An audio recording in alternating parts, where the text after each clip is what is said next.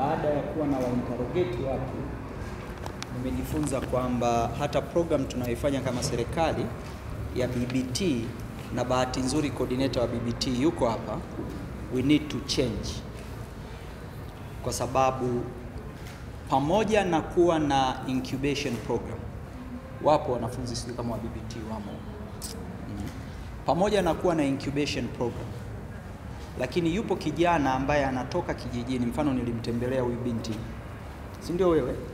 Yes. Nimemuuliza swali moja tu, nikusaidie nini? Akaniambia na shamba eka moja, nisaidie irrigation. Tunaenda kumchimbia kisima na kumwekea irrigation system. Sasa tayari wapo ambao wako mahasla, si ndio? Wana haso. Kwenye program yetu ya BBT ina different levels. Ina beginners ambao kina Adija wanakwenda kuwa train, ndio hao walioko kwenye incubation. Wakitoka tunaenda kuwapa ardhi between eka 2 mpaka 10 kutokana na nature ya crop, ina miundombinu na kila kitu. Lakini kuna secondary level. Who will be the off taker? Sasa baada ya kutembelea kwenye mabanda, namuuliza wewe unafanyaga nini? Mimi nachukua hiki na sindika hiki na sindika. Kwa hiyo kuna secondary level ya processors ambao ni youth. Wapo wengi. Na me to be honest, nimekuwa very impressed kwenye hii baada ya kuona kwa macho. Kwa sababu ukiwa ofisini unasikia vitu vingi. Unaenda kumuuliza, nadhani mimi nimekuona hii mara ya pili, si ndio? Yes. Unaenda kumuuliza, unakuta anakuambia mimi natengeneza wine. Unatumia nini? Natumia XYZ. Nimeenda nimemwona innovator pale Costec. Nimekaa naye kama yule jamaa wa mechanics. Nimekaa naye for a very long time. Ile ni mobile machine. Ile ni mobile factory ambayo inauzwa 7 million. Kwa hiyo kichwani linaniijia, okay, naweza nikanunua mashine za namna hii 20 30, nikatafuta vijana nikawapa. Sijui umenielewa? Maana yake they will add value. Kwa hiyo to me it's an open eye process. Sasa nimemwambia Adija hapa na Vumilia yuko hapa. For the whole gathering iliyoko hapa, I would love to get the name, detail ya huyo mtu yuko wapi, anafanya nini, ili tuwe na backward traceability. Nimekutana na binti anafanya processing ya avo, si ndio? Anafanya processing ya avo, ana produce crude. Nimeambiwa na yule brother naye anafanya hicho kitu. Nikawa naambia Adija kwamba kuna mtu anaitwa Kuza, ana process avo to the refined level. Sasa hivi Adija anaenda kufunga kiwanda cha crude. Sawa? Na mconvince aende kwenye refine. Why? Ili nyinyi mnao process crude muweze kumuuzia yeye aweze kufanya refined kuproduce the mafuta ya kula. Sijui tumeelewana. Kuna wanaotengeneza fertilizer, wanaofanya vitu vya namna hiyo. Kwa hiyo la kwanza nataka niwatie moyo. We have a government ambayo rais aliyoko madarakani, she has a passion to youth and women. Lakini definition ya youth ya Wizara ya Kilimo sio miaka 25. Sisi mimi natoka Usukumani. Hata ukiwa na miaka 40 mzee kwenye kikao huitwi. Wewe bado mtoto. Umenielewa? Kwa hiyo tumerestructure, sisi tunaenda mpaka 40 years. Na the agriculture is very difficult. Mifumo ya fedha haiwatambui.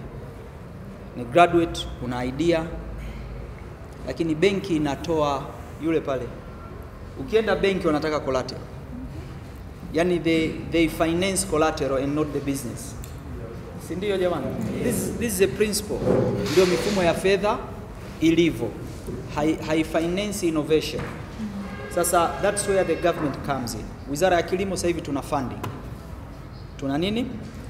Funding kwa ajili ya kusupport vijana. Sasa hatuwezi kusupport bila kuwajua. Si ndio? Na this is the platform. Nimekuwa namuuliza Adija, what is TSA? Umeona, akaniambia ni Tanzania Startups Association. Hapa nimesikia majina mbalimbali. ni vizuri Wizara ya Kilimo ikawajua. Sawa? Na wizara ina program ya youth ya wizara ni ya 8 years mpaka 2030. Sawa? Na mwaka kesho tutaweka fedha.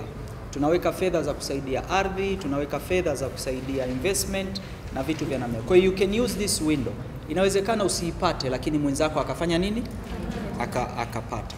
Kwa hiyo nitaomba nipate hii database ya nyinyi mlioko hapa, na bahati nzuri mtu wangu coordinator wa BBT yuko hapa, na niwaambieni tu thinkers wa BBT mmoja wapo nani? Adija, niliwafungia Morogoro hapa. Nikawaambia kwa nini hatulimi? Vijana kwa nini hawafanyi nini? Hawalimi. Tuka realize moja, la access to land. Si ndio?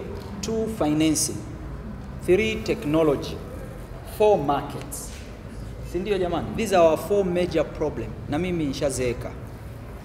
Sasa kama haya ndio matatizo makubwa manne, serikali inafanya nini? Tunachukua ardhi wenyewe. Tuna prepare land. Tunampa kijana whether ni eka 5, eka 10, na tunampa title. Anaimiliki. Inakuwa mali yake. Lakini tunamwekea infrastructure. Sijui tumeelewana jamani? Tunamwekea nini? Tumeanza Dodoma, sawa? Lakini tutakuja Njombe. Sasa hivi tuna ekari kama 87, mwaka kesho tunaanza kuziandaa, mwaka huu wa fedha. Tuna eneo Chunya tunaenda kuliandaa.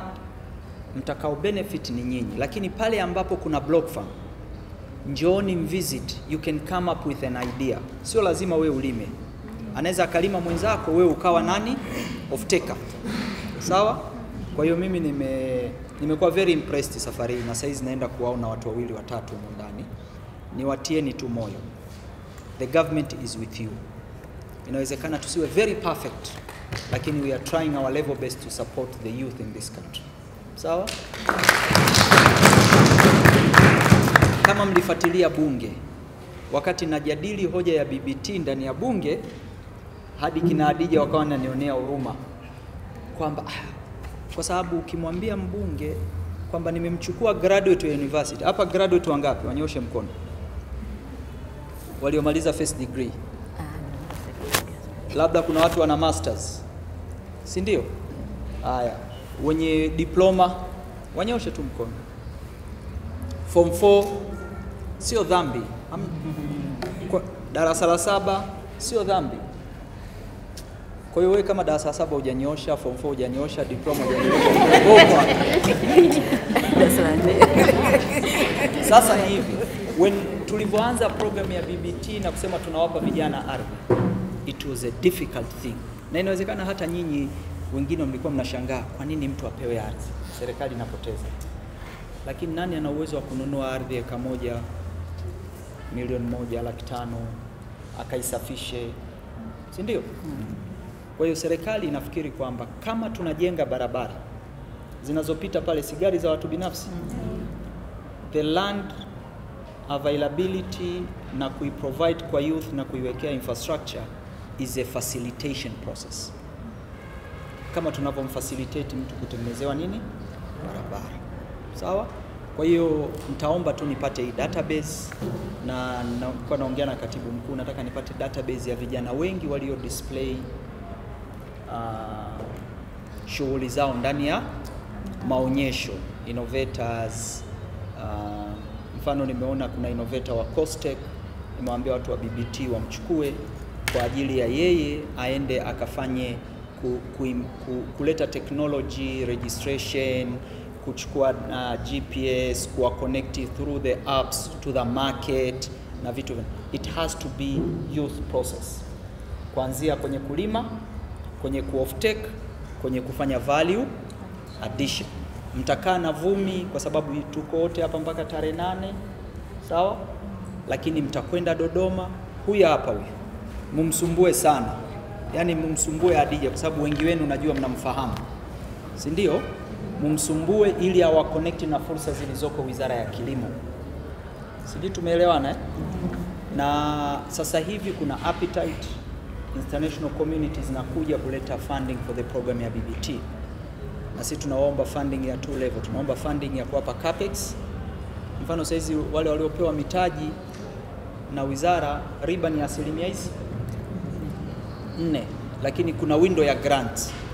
Kwa hiyo unaweza ukapewa milioni 10 kukawa kuna grant milioni 2 ambayo hulipi. Milioni 8 unalipa riba ya 4%. Kwa hiyo zipo hizi program muweze kutumia, na wasumbueni pale wizara. Nimemwambia Adija, we need to develop a platform ambayo itawatambueni. Hata mimi wizarani nikiingia kwenye mfumo na ziara Iringa, nasema nitaenda kumtembelea Hussein wa Kilolo, nimemwona kwenye database. Unajua serikalini ziara tunaandaliwa na wakuu wa wilaya na wakuu wa mikoa Sasa wewe wanakujua saa ngapi? Kwa hiyo wakati natoka kule naambia nikija wilayani kwako nataka nikamtembelee kijana fulani anafanya shughuli fulani yuko sehemu fulani. Sawa? Nawashukuruni sana, niwatakie kikao chema.